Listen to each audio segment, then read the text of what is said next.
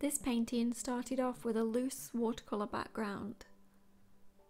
If you're not quite sure on the layout of a scene, a loose watercolor background is a great way to see how you can interpret areas of light and dark into the scene. I had a vague idea in mind of a scene looking through some trees, so I kept the darker areas around the outside, and I used some green to kind of pick out where I might like some trees. For the distant trees, I initially did these in watercolor, but layered over them in a pale blue to give them a bolder silhouette. Even though I didn't do a lot of planning for this piece, I still worked from the back to the foreground. This meant that once I'd got my trees established in the distance, I needed to put the reflections in the water so that they would be behind any of the layers that I put in front. I added this small spit of land in the middle of the painting to kind of split the painting up between background and foreground. This gave me somewhere else to add interesting plant shapes, and once I'd painted that, I added the reflection of it in the water underneath.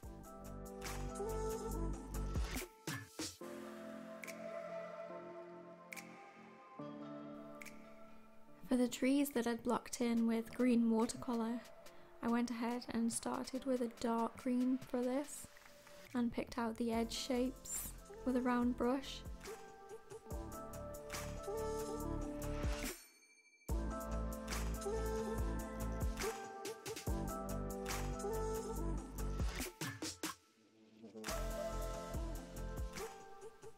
I used a lighter green to pick out some of the individual leaves and add a little bit of dimension to these trees.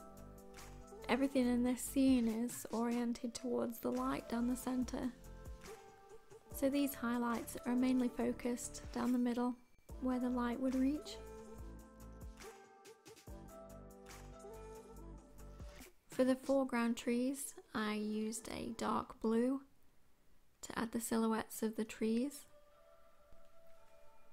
I made sure these covered the edges that were unfinished in the layers behind.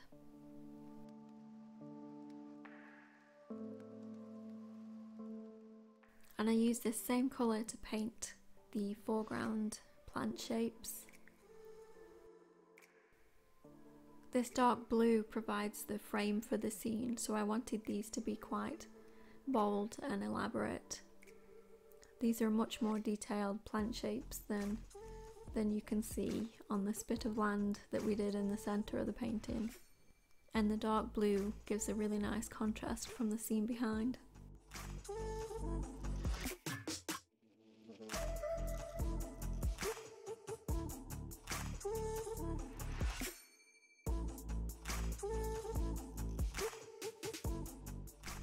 Once I'd finished establishing this frame, I went ahead with a darker blue and just darkened the very outer edges.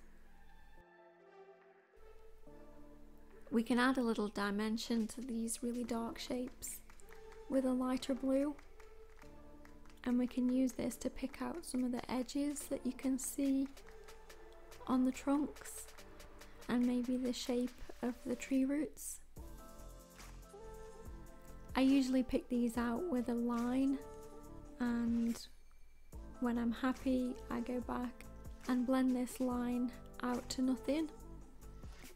You get like a really subtle indication of shape. I really like the simple colour scheme for this with the green and the blues, but I wanted to bring more of the green into the foreground layer.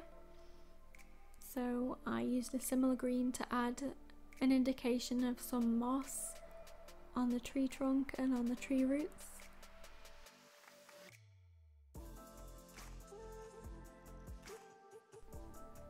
Finally, I went ahead and deepened up the waterline along the spit in the centre, and corrected any of the reflections for that. And I added a few white highlight details to the water. And that was it.